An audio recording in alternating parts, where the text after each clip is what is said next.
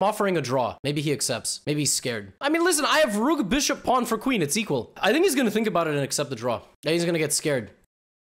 Maybe he should have taken the draw. Wait a minute. Am I making a comeback? Uh-oh. Uh-oh. Okay, he's trying to mate me, which is, to be honest, it's a...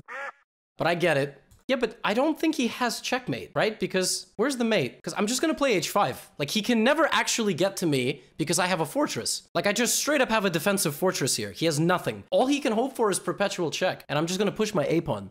Am I high? He doesn't have anything. I don't get it. If rook h5, gh5 is check.